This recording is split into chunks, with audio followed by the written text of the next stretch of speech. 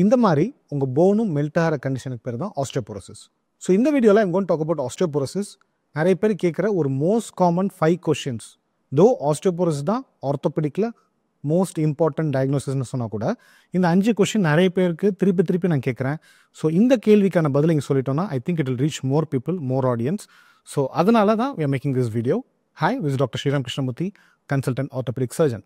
உங்கள் தாத்தா பாட்டி யாருக்கும் இந்த ப்ராப்ளம் இருந்தாலோ இல்லை உங்கள் அப்பா அம்மா யாரோ டேப்லெட் சாப்பிட மாட்டேங்கன்னு சொன்னாங்களோ இந்த வீடியோ காமிங்க.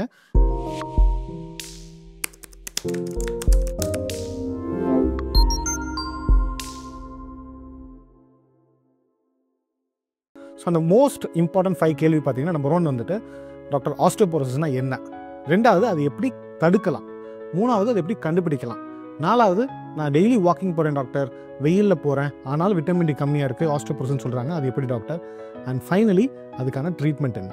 ஸோ ஆஸ்டியோபோரோசிஸ் அப்படிங்கிறது சொல்கிறதுக்கு முன்னாடி ஜஸ்ட் அண்டர்ஸ்டாண்ட் ஒரு ஸ்ட்ரக்சரல் எலிமெண்ட். அந்த எலும்பு வந்து ஒரு பில்டிங் மாதிரி தாங்க. அதில் வந்து பில்லர்ஸ் இருக்குது, பீம்ஸ் இருக்குது, அப்புறம் அதில் செங்கல் நிறைய இருக்குது, ஒரு கம்ப்ளீட் ஸ்ட்ரக்சராக உருவாகுது. அதே மாதிரி போனுமே நிறைய கொல்லாஜன் ஃபைப்ரல்ஸ் இருக்குது, அதுதான் அந்த பில்லர்ஸோட ஈக்குவலண்ட்னு சொல்லலாம்.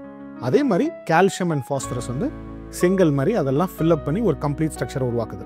ஸோ நம்ம கலோக்கியில் எப்போ பார்த்தாலும் கால்சியம் குறைபாடுன்னு சொல்லி ரொம்ப டீப்பாக எடுத்துக்கிட்டோம். பட் ஆஸ்டியோபோரோசிஸ் அப்படிங்கிறது கால்சியம் குறைபாடு கிடையாது. கால்சியம் குறைபாடுக்கு பேர் வந்து ஆஸ்டியோமலேசியா. ஸோ ஆஸ்டியோபோரோசிஸ் அப்படிங்கிறது பார்த்தீங்கன்னா கொல்லாஜன், அதாவது புரோட்டீன், புரதசத்துன்னு சொல்லுவாங்க இல்லையா, அதோட குறைபாடு தான் ஆஸ்டியோபோரோசிஸ் ஆக்சுவலி. ஸோ இது ஏன் டாக்டர் வருது அப்படின்னு கேட்டிங்கன்னா, வயது முதிர் வரையறைய நம்ம புரோட்டீன் இன்டேக் கம்மியாக இருக்குது, டிகிரடேஷன் அதிகமாக இருக்குது, அதனால் போன் வீக்கன் ஆகுது. ஸோ இது யாருக்கெல்லாம் வரலாம்? வயது முதிர்வில் ஏற்படுற மோஸ்ட்லி 80 above நிறைய பேருக்கு இருக்கும், லிட்டலி எல்லாருக்குமே இருக்கும். 2வது பார்த்தீங்கன்னா போஸ்ட் மெனோபாசல், மாதவிடாயை தாண்டி இருக்கிற பெண்களுக்கு, குறிப்பாக அந்த ஹார்மோனல் ப்ராப்ளம்னால. 3வது வந்து மெடிக்கேஷன் சர்டன், குறிப்பாக வந்து ஸ்டீராய்டு மாதிரி டேப்லெட் எடுக்கிறவங்க, அது ஸ்கின்னுக்காகவோ ஆஸ்மாக்காகவோ லாங் ஸ்டாண்டிங்காக எடுக்கும்போது ஆஸ்டியோபோரோசிஸ் சொல்லலாம். அண்ட் ஃபைனலி ரொம்ப நாள் பெட்டடாக இருக்கிறவங்க, வேறு சில காரணங்களால பெட்டடாக இருக்கிறாங்க, அந்த கை காலெலாம் மூவ் பண்ணுறதே இல்லை, அதனால் வந்து போன் வீக்கன் ஆகுது, அதுவும் ஆஸ்டியோபோரோசிஸ் காஸ் பண்ணலாம். ஸோ இதுதான் கீ ஃபேக்டர்ஸ். செகண்ட் கேள்வி பார்த்தீங்கன்னா அது எப்படி டாக்டர் கண்டுபிடிக்கிறது. So there are so many test. முன்னாடி வந்து ஒரு டாக்டர்கிட்ட போனால் எக்ஸ்ரே எடுப்பாங்க, எக்ஸ்ரே பார்த்துட்டு உங்கள் போன் வீக்குன்னு சொல்லுவாங்க. பட் இன்னைக்கு தேதிக்கு அந்த மாதிரி சொல்கிறதுக்கான சான்சஸ் குறைவுங்க. காரணம் பார்த்தீங்கன்னா இன்றைக்கி இருக்கிற எக்ஸ்ரேஸ் பற்றி it's more of digital x ray. முன்னாடி நம்ம தண்ணியில் போட்டு பழைய ஃபோட்டோகிராஃப் வாஷ் பண்ணுற மாதிரியெல்லாம் இப்போ வாஷ் பண்ணுறது இட்ஸ் டிஜிட்டல் இமேஜ். அதில் நீங்கள் கான்ட்ராஸ்ட் இன்க்ரீஸ் பண்ணலாம், டிக்ரீஸ் பண்ணலாம், just like a TV. So அது மூலிமா நம்ம ஒரு போன் வீக்காக இருக்குன்னு சொல்கிறதுக்கான ஒரு வி லாஸ்ட் தட் கிரவுண்ட் ஆக்சுவலாக. So right now the best investigation அப்படின்னு கேட்டிங்கன்னா there are 2 of it. The most important is DEXA scan. ஒரு எம்ஆர்ஐ சிடி ஸ்கேன் மாதிரி DEXA scan is the key for osteoporosis. அது வந்து உங்களோட ஸ்கோரிங் கொடுத்துரும், இந்த நம்பருக்கு மேலே இந்த நம்பருக்கு கீழே இருந்தால் இட் இஸ் ஆஃப் சிக்னிஃபிகன்ஸ் சொல்லிட்டு. அதை கிளியராக சொல்லணும்னா -1.5 மேலே இருந்தால் நார்மல், -2.5 கீழே இருந்தால் ஆஸ்டியோபோரோசிஸ், இன்பிட்வீன் இருக்கிற பட்சத்தில் வி கால் ஆஸ்டியோபீனியா. நார்மல் தெரியும் டாக்டர், ஆஸ்டியோபோரோசிஸ் தெரியும் டாக்டர், தான் ஆஸ்டியோபீனியான்னு கேட்டிங்கன்னா மதில் மேல் பூனைன்னு சொல்லலாம். ஸோ இந்த பக்கம் போனீங்கன்னா if you take the right food, medication, exercise and advice, உங்கள் போன் டென்சிட்டி இம்ப்ரூவ் ஆகும், you will become normal phone density. அதே நேரம் அதை நீங்கள் ரெஸ்பாண்ட் பண்ணாமல் அதை கண்டுக்காம விட்டிங்கன்னா you go into osteoporosis and அதுக்கான காம்ப்ளிகேஷன்ஸை நம்ம ஃபேஸ் பண்ணுற மாதிரி இருக்கும். ஸோ இதை எப்படி டாக்டர் நம்ம தடுக்கலாம் அப்படின்னு கேட்டிங்கன்னா, the most important thing about osteoporosis is எக்ஸசைஸுங்க. So நீங்கள் வாக்கிங் போகிறீங்க டாக்டர், பட் அது எப்படி ஆஸ்டியோபோரோசிஸ்ன்னு கேட்டிங்கன்னா, walking is definitely good exercise. But ஆஸ்டியோபோரோசிஸ்க்கு resistant exercise சொல்லுவாங்க, அதாவது தடுப்பு மீறி, ஒரு எதிர்ப்பு மீறி பண்ணும்போது தான் மசில் ஃபயர் ஆகும். மசில் ஃபயர் ஆகும்போது தான் போன் டென்சிட்டி இம்ப்ரூவ் ஆகும். போன் டென்சிட்டி இம்ப்ரூவ் ஆச்சுன்னா ஆஸ்டியோபோரோசிஸ் நம்ம ஈஸியாக மேனேஜ் பண்ணோம். ஸோ வயசாக நம்ம walking, low profile, low intensity exercise பண்ணுறோம், which is good. There all நம்ம கார்டியோன்னு சொல்லுவோம். Cardio எக்ஸசைஸ்னால் walking, running, cycling, swimming, இது எல்லாமே important for A heart health, for A general health. But phone டென்சிட்டிக்கு அது பத்தாது. You have to do something more, which is especially resistance exercise. So வீட்டில் ஒரு சின்ன tumble use பண்ணலாம், ரெசிஸ்டன்ஸ் பேண்ட் யூஸ் பண்ணலாம், பால் use பண்ணலாம். ஸோ இந்த மாதிரிலாம் பண்ணும்போது you have more resistance, more strengthening, more phone density. And other thing is டயட்டுங்க. நீங்கள் நார்மலாக எல்லாருமே கால்சியம் சாப்பிட்றேன், நான் சில பேர்லாம் 15 வருஷமாக கால்சியம் சாப்பிட்றேன்லாம் கேட்டிருக்கேன். ஸோ தட் டசன்ட் ஹெல்ப் ஆக்சுவலாக. Calcium is one of the element of your phone. there is an important element called protein. So நீங்கள் அந்த கொலாஜன் இல்லாமல் நீங்கள் எவ்வளோ தான் கால்சியம், நீங்கள் ஒரு பில்டிங் வந்து செங்கல்லாம் நிறைய போட்டு கட்டினா கூட அந்த பில்லர் இல்லாத பட்சத்தில் அது இட்ஸ் வீக்கை தள்ளி விட்டாலே உடஞ்சிரும். அதே மாதிரி கொலாஜன் இல்லாத பட்சத்தில் அந்த phone density is not strong. So protein is important, collagen is important and calcium is important. So இதில் எப்படி டாக்டர் விட்டமின் டி வருது? விட்டமின் டிக்கும் இதுக்கு எப்படி டாக்டர் சம்மந்தம்னு கேட்டிங்கன்னா, உங்கள் கால்சியமை வயிற்று பகுதியிலேருந்து போனுக்கு கொண்டு போய் டெலிவர் பண்ணுற ஒரு டிரான்ஸ்போர்ட் ஏஜென்ட்டாக தான் விட்டமின் டி ஆக்ட் ஆகுது. ஸோ விட்டமின் டி இல்லாத பட்சத்தில் நீங்கள் எவ்வளோ தான் கால்சியம் சாப்பிட்டாலும் அது போனுக்கு போகிறதில்ல, அது போனுக்கு போகாதனால இட் பிகம்ஸ் வீக்கர். ஸோ இந்த விட்டமின் டி எங்கேருந்து வருது அப்படின்னு கேட்டிங்கன்னா, you are the power house of vitamin D.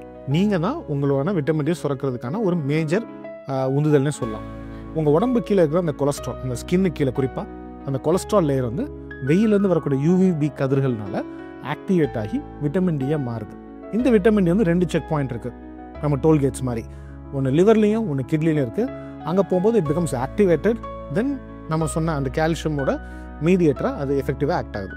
So இந்த யூவிபி ரேடியேஷன் வரணும்னா 2 விஷயம். ஒன்று, உச்சி வெயில், அதாவது 11 o'clock to 2 o'clock is right time for vitamin D.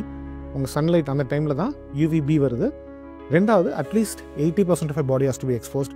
And third வந்து ஒரு மைனர் க்ரைட்டீரியா, நம்ம சிட்டிக்குள்ளே இருக்கும்போது விட்டமின் டி சன்லைட் கம்மியாக வருதுனே வந்து எலிமெண்ட்ஸ் இருக்குது. நீங்கள் வெயில் ஃபீல் பண்ணலாம், பட் அந்த யூவிபி ரேடியேஷன் கம்மியாக இருக்குது. இதெல்லாம் நம்ம ஊரில் பாசிபிளாக டாக்டர்? உச்சி வெயில நிற்க முடியுமா, நடக்க முடியுமா, 80% எக்ஸ்போஸ் பண்ணி இருக்க முடியுமான்னு கேட்டிங்கன்னா, அதெல்லாம் சேலஞ்சஸ் இருக்க தான் செய்யுது. But this is the right scientific way to talk about it. So நீங்கள் கால்சியம் எடுங்க, விட்டமின் டி எடுங்க, ப்ரோட்டீன் பண்ணுங்கள், எக்ஸசைஸ் பண்ணுங்கள், ஸ்ட்ரென்த் ட்ரைனிங் பண்ணுங்கள். இதெல்லாம் பண்ணும்போது தான் உங்கள் போன் டென்சிட்டி இம்ப்ரூவ் ஆகுது, ஆஸ்டியோபோரோசிஸை நம்ம ப்ரிவென்ட் பண்ண முடியும். நெக்ஸ்ட் வந்துட்டு ஆஸ்டியோபோரோசிஸ் எப்படி ட்ரீட் பண்ணுவீங்க டாக்டர் அப்படின்னு கேட்டிங்கன்னா, தி simplest answer is calcium supplement is not the treatment for osteoporosis. Dietary நான் ஆல்ரெடி சொன்னது தான். ஸோ கால்சியம் அண்ட் விட்டமின் எடுத்துக்கோங்க, ப்ரோட்டீனை இம்பார்ட்டண்ட்டாக எடுத்துக்கோங்க. Second, exercise, that is also part of treatment.